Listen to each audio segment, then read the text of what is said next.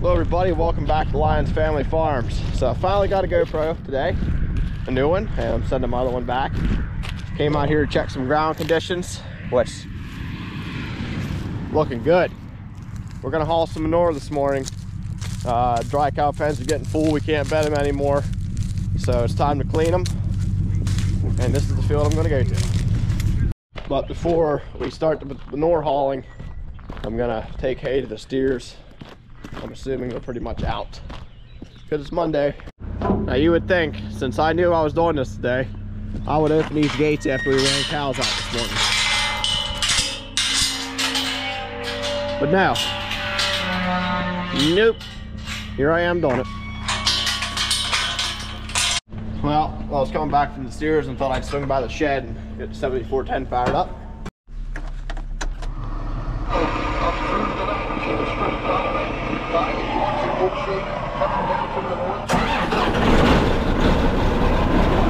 Dry cows get to chill outside while I do this. Coming in for load one.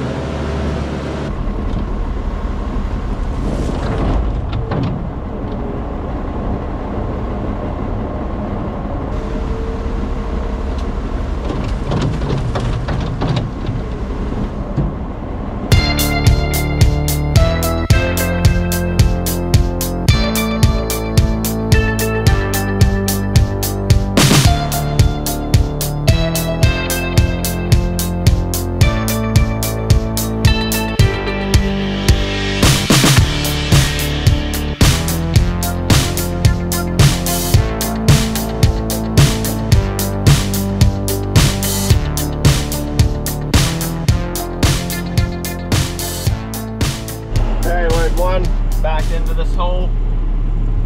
Well, that cow's been chilling up there since I started, so I might as well pen her in there instead of doing one side at a time. If I can get a gate open. Oh my, this is full over here. Now she's gonna break camp. Hold on, girl. See if I can shut this gate. Uh-oh. I can clean this all as one. That side hasn't been cleaned since November, so it's probably pretty deep. That's the freshening side. Every time I go to clean it, there'll be a cow with a calf in there, or a cow having a calf. That cow is overdue, so I was like, well, you're this far along, you might as well just wait another day. So she's holding out. We'll see what happens. I think there's about another load in there yet. It's getting windy out. I don't know what that's all about. Got to get this gate swung over to this side so we can dig this out with minimal forking. Nice and tight.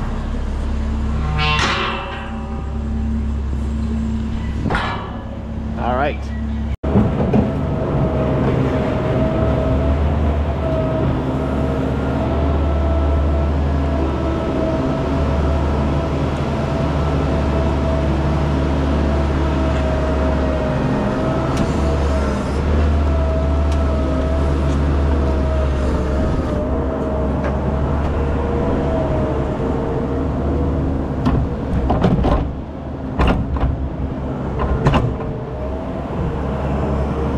Very minimal forking to do.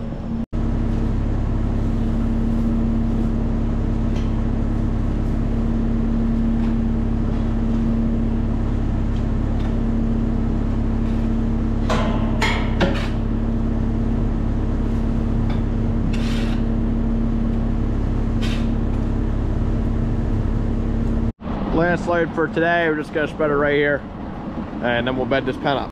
Me and Dave have somewhere to be at 11:30, so I'm gonna do the rest of the heifer barn tomorrow.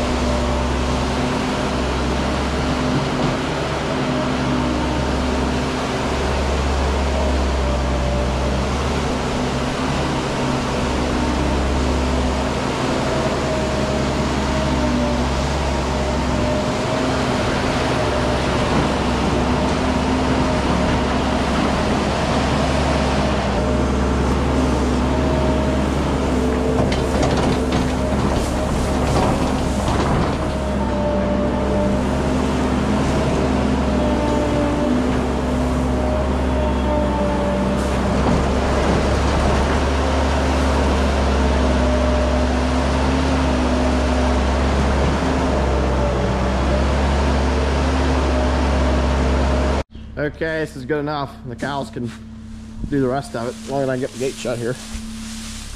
Of course, the latch is down.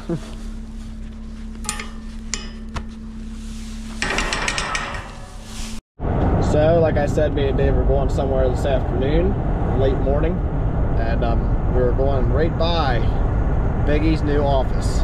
It's your best bet we're stopping in. Yeah, we gotta make sure the county government is working hard. So he knows we're coming, but he doesn't know we have the camera. And he doesn't know we have our protest signs to stand outside the building. Get ready, Biggie. Look at this. Could you guys imagine you ever see this guy in this kind of setting? Yeah, he's not in the bear seat. Yeah. Here he is. Look at him. Look at this outfit. Oh my gosh. Bro, the unit. Yeah, big Say time. hi. Everybody Hello. misses you. Hello. I gotta add up to my photo. Had a pretty busy morning. Duty called. Dave's on sitting detail. I mean, seriously. Hello, David. Well, back out in the fields. I want to haul in this one tomorrow, and I want to make sure this ground or this waterway is okay to drive across, which it looks to be. Here's what we're looking at here. It's not as dry as that other stuff, but it'll be fine. Well, you can see up here on top of this hill, so there's liquid manure. I did that whole field. It's like 20 some acres, so that's done. We don't need to put any more manure on that this year. I have this covered up above that waterway, so we got that hilltop to do yet, which that's where I'm going to go tomorrow. That's going to be corn this year, which it's in bean stubble, which bean stubble provides a little bit of nitrogen, but putting that manure on is going to give it a boost, because that's shale. That dirt's red. And we're over here in a wheat field right now, walking through. You can see some weed presence, and the wheat's shooting up. It ain't too bad. I'm going to talk to our custom spraying guy and see if he can put nitrogen and a herbicide on this week. Right now we're near middle, late March. So it's that time of the year to get the nitrogen out on the spring forages and cereal grains. And one more field I wanted to check the ground moisture is this old cow pasture we got down here. It's like 10 or 11 acres. We have decided we were going to get nitrogen sprayed on this year to boost the growth and also bring down some mineral levels. I think that's right. Don't hold me to that. I was talking to our nutritionist and he suggested that this is all going to be dry cow hay. This 11 acres will make enough dry cow hay to last the year. So it'll be very consistent hay, and the ration should not change at all. And then that leaves all that other hay for selling. So that's why we were putting 50 units of nitrogen down here in this pasture. You can see it's starting to green up a little bit. New growth pushing through last year's dead stuff. So probably this week as well, we'll get him to do that. So I need to call him. This is the only spot we need to watch for. It's wet.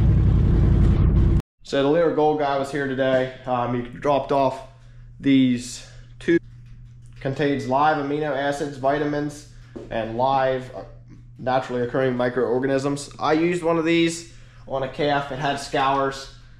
Just could not get it to clear up. Been giving it Resorb and stuff like that, and no matter what I did, it wouldn't clear up. So I thought, well, this is not going to hurt it since it has the naturally occurring microorganisms. I gave it this. The next day it was like nothing was even wrong. So I'm a firm believer on this stuff and giving stuff like that when there's a situation like that. And they're relatively cheap too, so I think it is definitely worth doing. Okay, since that's all squared away, field and stuff's figured out, I think.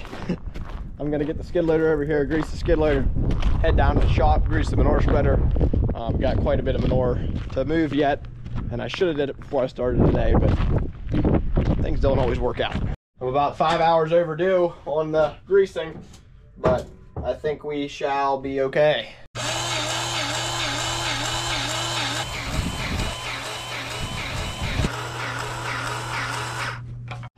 Evening milking with Dave. Hi everyone. Hi. So if you guys remember about that cow I was talking about this morning, she finally had a calf, and we want that calf to drink the colostrum from her. So, and it's a little chilly out this evening, so I'm gonna put a coat on it because I don't want it to be getting sick. And look at these guys, they can't chill out. I don't want it to get cold, so we're gonna put a coat on it. It does have this nice deep bedding from this morning. There's the cow. We're gonna give her calcium pills. This calf's wet. I don't want to put a coat on a wet calf. That would not be good. So this cow's on the older side, like I said, and we don't want to take any chances with milk fever. So this is a very low cost preventative thing for saving a very profitable cow's life. Now she's gonna stand up and she's gonna get out of the frame.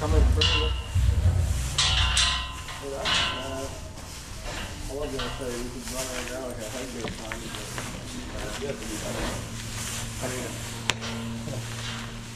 it would be nice to try and have something like that. Yeah, I know. Okay. So she not cooperating. And I can't get up there because I gotta hold her back here so she doesn't break camp because she's not in far enough. At least she's a pretty calm, nice Yeah, she's pretty chill. So Dave's working on his lonesome up there, the pill man. She's really locked tight in her mouth. Yeah, lockjaw. Well, everybody, hope you guys enjoyed today's video. And if you're interested in seeing me clean the rest of that heifer barn out, be sure to tune in to tomorrow's video. Not tomorrow. I'm filming it tomorrow, but it won't be posted tomorrow. So if you guys are interested, tune into that. There goes our hired guy, Aussie. There goes Aussie. So I hope to see you in the next one. Please like and subscribe. I think my buddy here has something to say. Subscribe!